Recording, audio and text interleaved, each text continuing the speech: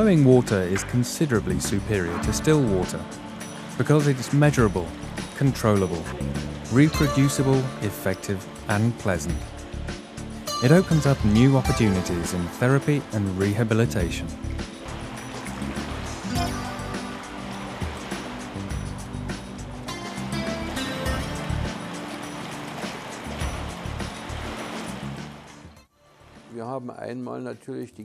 Obviously, there is the factor that still and flowing water have in common. That is buoyancy. This is a very important aspect of water.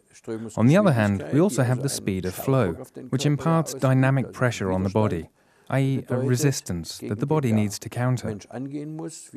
We have increased heat dissipation, which in turn leads to improved circulation of blood, and we have a micro-massage effect, which is visible in the underwater images, where all muscles are very well massaged.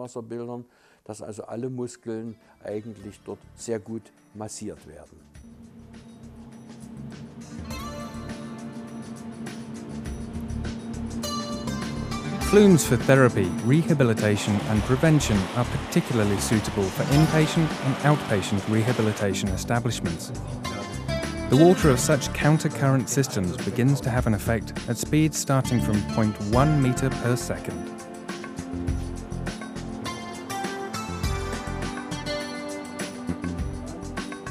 The specification and recording of the stress involved enables the optimization of treatment.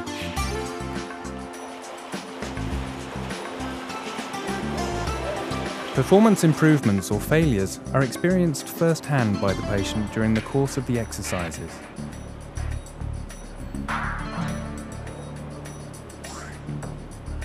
Physical perception and sensory motor sensation can be positively influenced by varying the speed of the water.